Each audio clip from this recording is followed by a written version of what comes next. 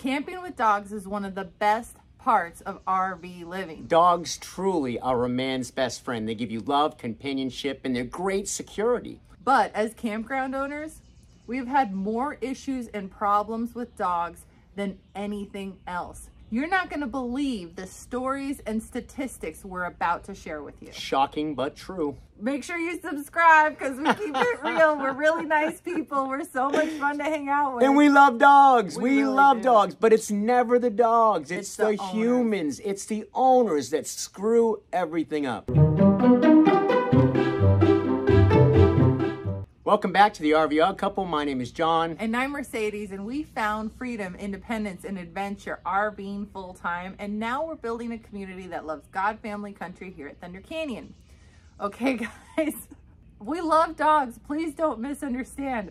But you're just not going to believe some of these stories. Like, had they not happened in front of my own eyeballs, I wouldn't believe them either. But we're going to share some statistics with you guys, not to scare people about dogs, because we love our dog.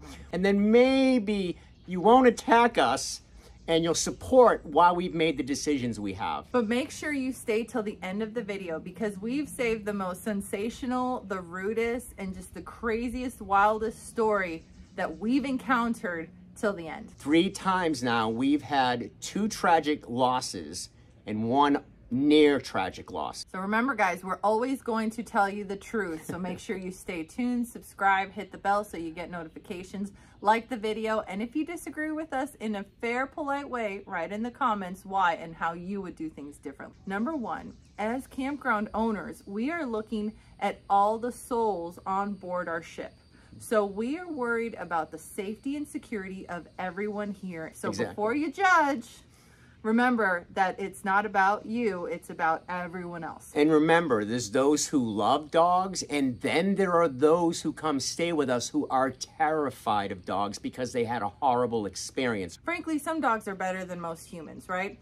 And to that point, I blame the humans for these stories we're about to share with you. It's so true. Not the dog. It's so true, you guys. The problem is the humans. It's not the dog.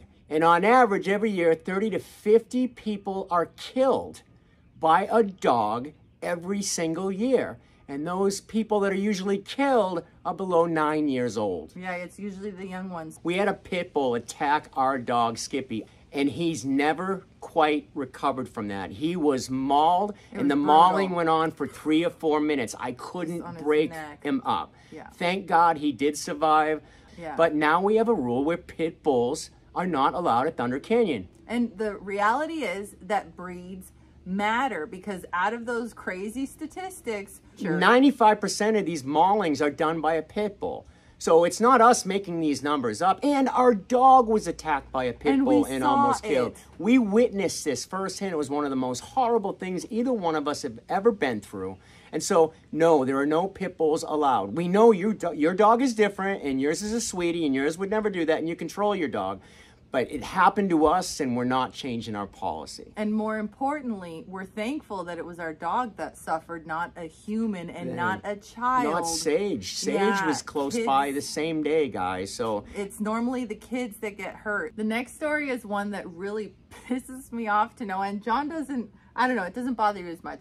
But this is the story of the person that lied and told us their dog was a service dog when it really wasn't, okay? I think this one's kind of funny. It's but a whole new level of entitlement and selfishness.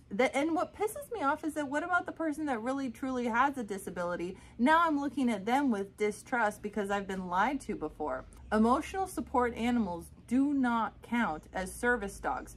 So I am not obligated to let your emotional support animal throughout the entire campground. Including our kitchen, including our fellowship hall. Exactly. We are not allowed by law to ask somebody for their paperwork. I guess that's racist now too.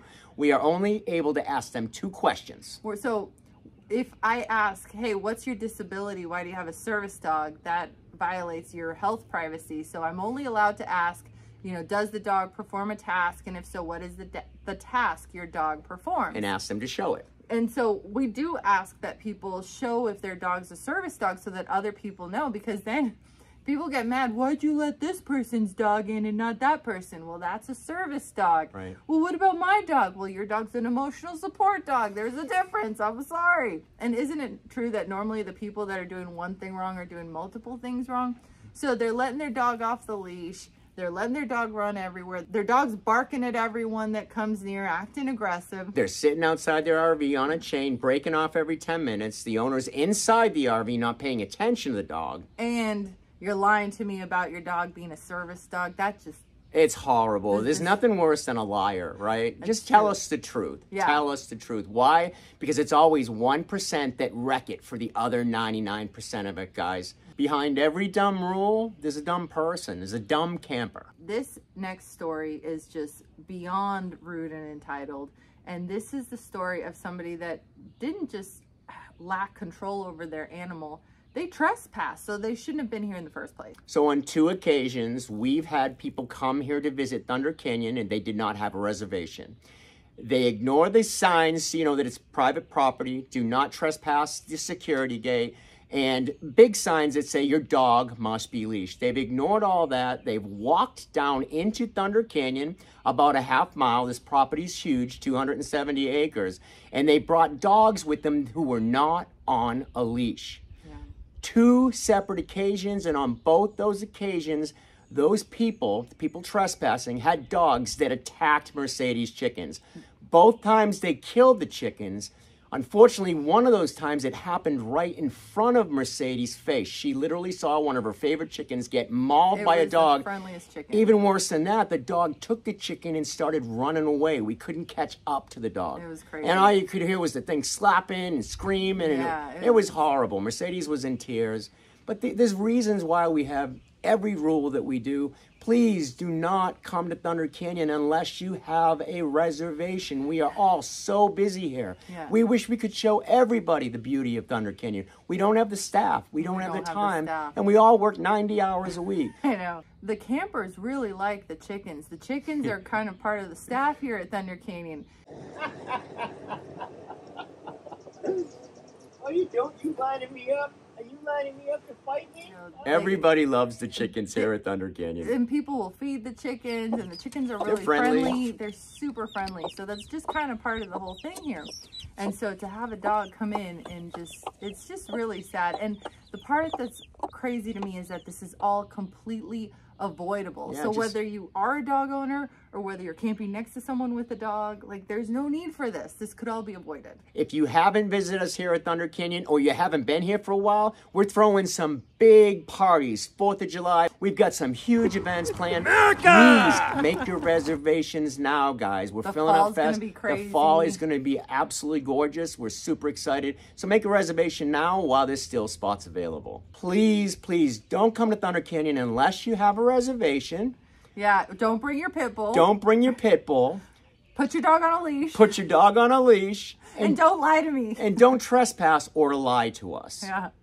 So make sure you subscribe because we keep it real. We're really nice people. We're so much fun to hang out with. And we love dogs. We really love dogs. But it's never the dogs. It's the humans. It's the owners that screw everything up. Karma is a... Mercedes and I used to do videos on these stupid rules in 4 pages and 5 pages. And now we have 2-page rules ourselves. Now we have a campground. And we understand why those rules are in place. And we also understand why most campgrounds will not allow you to have a pit bull come into the campground. It's for not your safety, but the safety of everyone else in the campground, and especially children and other people's small dogs. With that, we'll see you in the next video.